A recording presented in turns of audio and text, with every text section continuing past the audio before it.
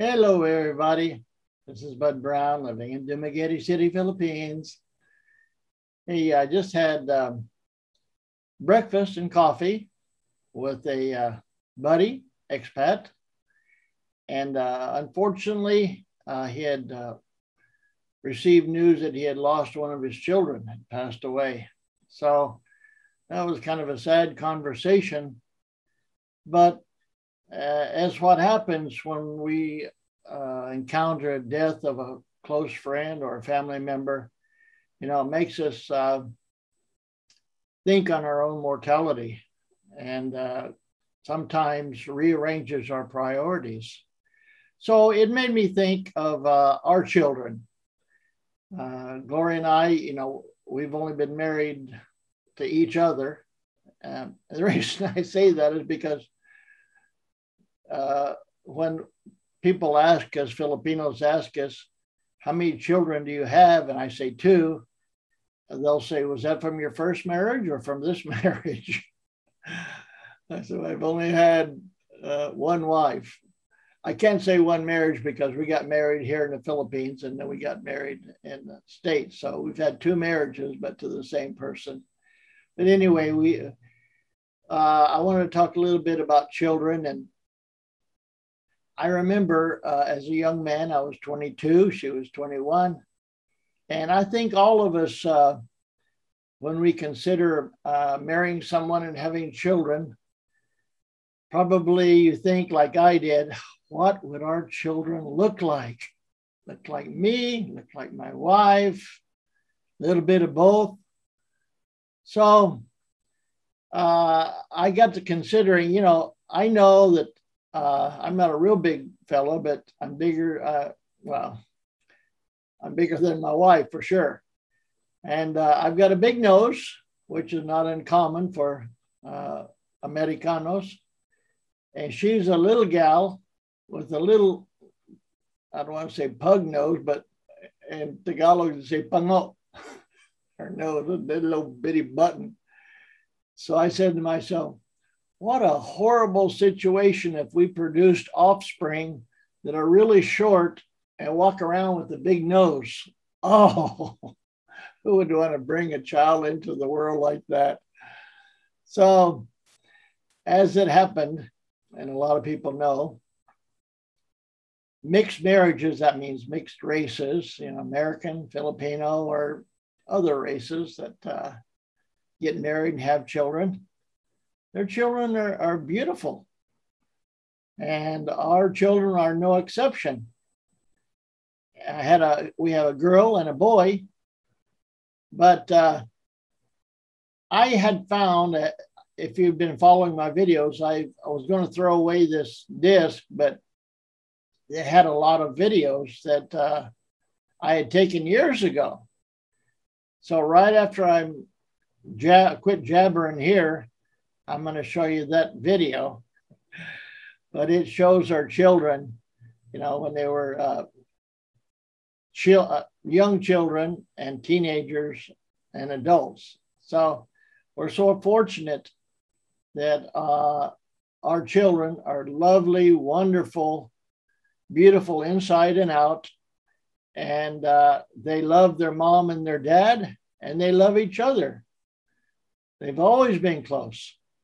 So we're so fortunate to have a good relationship. And I know that through no one's fault, many parents, fathers or mothers, do not have a good relationship. So that's just something that I'm glad that we have and that I appreciate and want to share that. So I'll let you see this video that we had made a few years ago about our children. So until next time, bye-bye.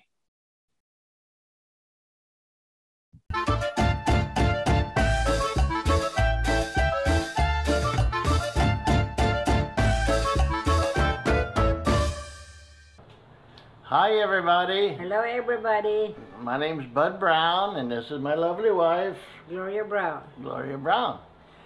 And I noticed that on YouTube, it gives you statistics on different things, and one of them was people what they were looking for.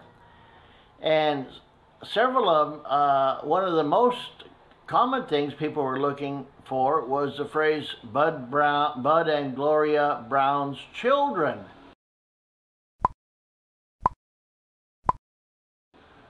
So I thought, well, maybe we should do something about our children. We really haven't done much. So bottom line is, we're very, very happy with our children, right? Yep, they're good kids. Good kids. Of course, they're adults now. Our daughter is 42 and our son is 41.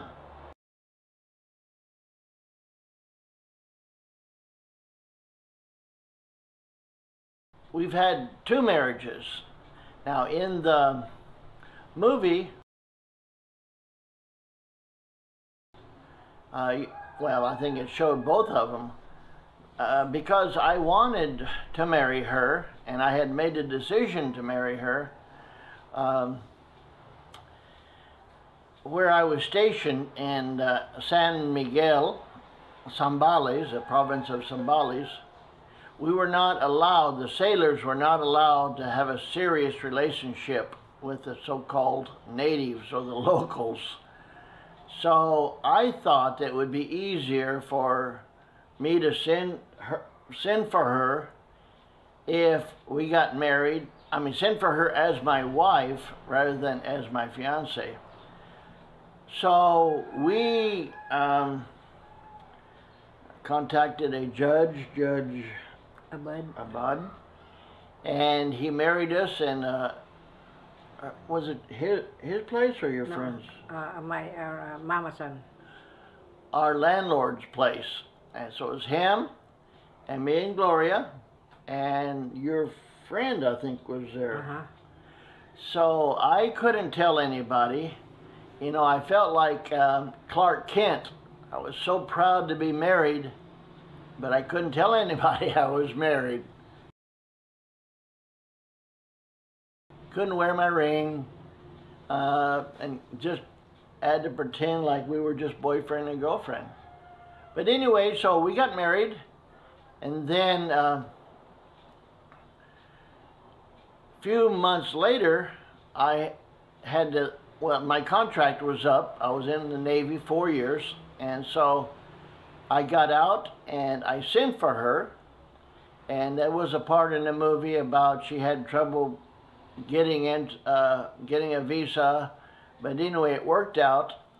She came over, and I have to confess that really in the first few years of our marriage, it was not so easy, huh? Well, not perfect. It was not perfect. One thing, she wasn't used to the money situation, and so we had a lot of financial problems because she couldn't quite get the idea that if you get a loan, you have to pay it back. And it just so happens that in the States, because I had good credit, it was very easy for us to get a loan, and she, as my wife, had to get a loan. So that was rough. And she thought that she could get credit at, you know, jewelry stores, right? Yep. And different places. But finally, after a few years, we did get our financial situation straightened out. But I want to talk a little bit about our children. Unlike a lot of newlyweds, we didn't want to have children right away. So we actually waited 5 years. We waited about 5 years.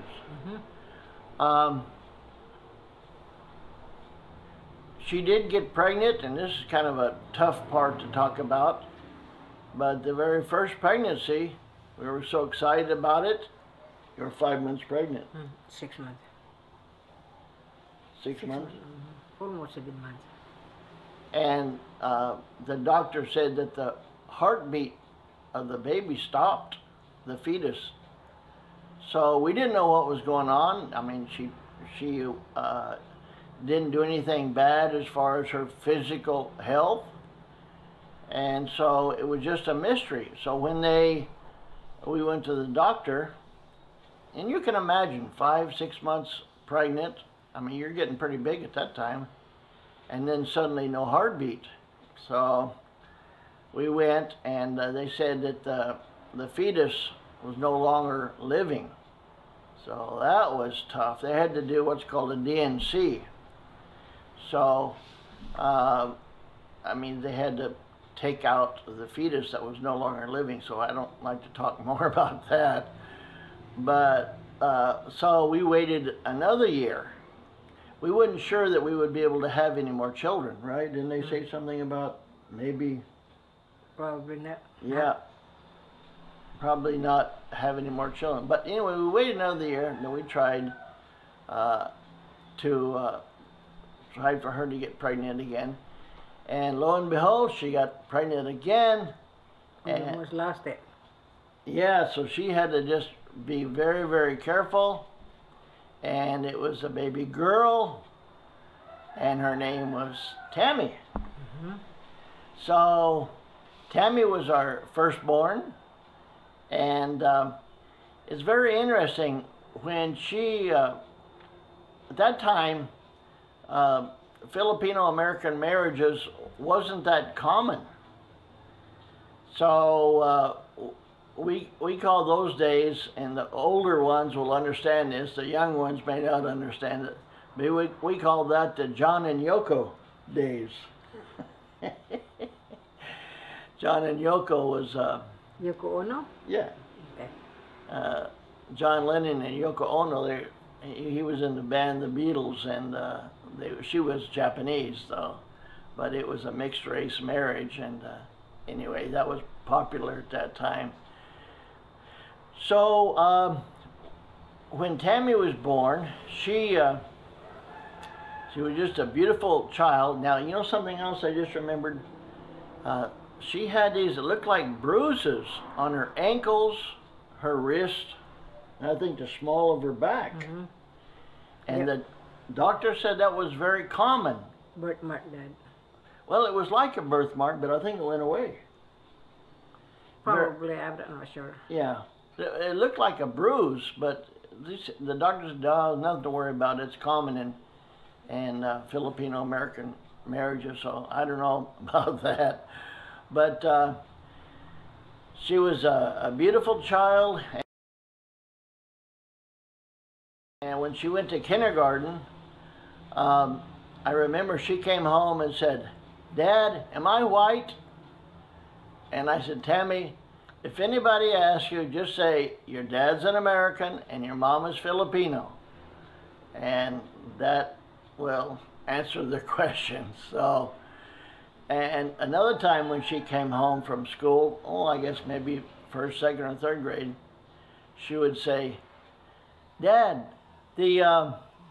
everybody's thinks that I'm wearing nylons. What's nylons?" Because her legs were very tan and smooth, so they were pinching her legs. I don't know if you remember that or not, but they thought that she was wearing nylons to make her legs so smooth and tan. But a year after Tammy was born, we waited a little while, and then our next child was born, I think about a year and a half later. They're about a year and a half apart. Yeah. Yeah. And it was a boy. And his name was Andrew. So it was just perfect. We wanted a boy and a girl. Of course, any parent, as long as their child is healthy, that's the main thing. But we wanted a boy and a girl. We would like to have a boy and a girl, which we did.